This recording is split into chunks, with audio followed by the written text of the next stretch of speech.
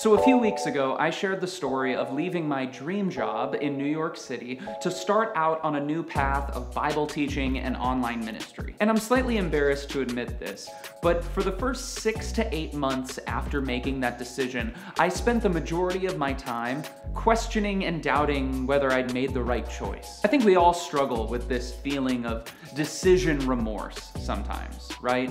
We see a friend of ours thriving in college, and we start to question whether we made the right decision with school. We see how much money a brother or sister of ours makes, or how nice of a car they drive, and we start to question if we went into the right industry.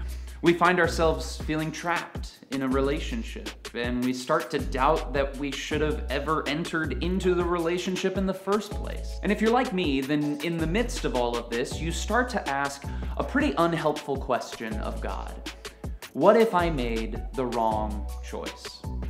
What if I screwed it all up? What if God wanted me to go right, but instead I went left? And while this question is absolutely natural, I still think it's pretty unhelpful for a few reasons. When I look at scripture, I see tons of characters who at one point or another made a wrong decision. Whether it was Zechariah doubting the angel's words about Mary and Elizabeth's pregnancy, or Jacob lying about pretty much everything, or Peter's denying Jesus 3 times, even when Jesus was on the way to the cross. But what we see in these stories is that these characters' wrong choices were not the end. Zechariah's silence was eventually broken, and he spoke the very words of God, giving a prophecy about the salvation of Jesus. Jacob was given a new name and became the father of Israel. And even Peter was reinstated into the fold of the apostles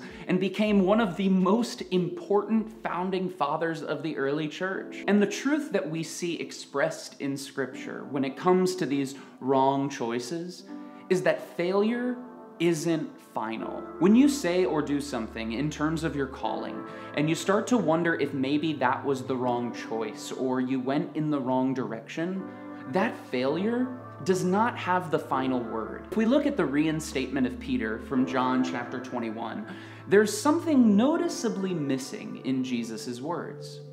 Jesus doesn't bring up Peter's past at all. By the way, in a relationship with God, often the only one holding your past against you is you. Instead, we see Jesus speaking to Peter about now.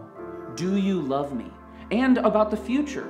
Go and feed my sheep. You see, Peter's mistake was not the end. His failure was not final because Jesus was still calling him. And that's true for you as well. Your failure isn't final because God's Spirit is still speaking. I understand what it's like to feel like you've made the wrong choice, or that your life is headed in the wrong direction, or maybe even that you missed out on God's calling for your life.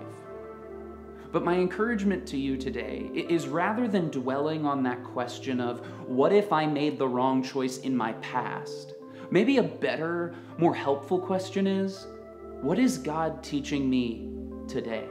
In John chapter 21, Jesus wasn't dwelling on the mistakes of Peter's past because Jesus had a calling for him today. And for you and for me, it's hard to dwell on the mistakes of your past when you have a mission for your present.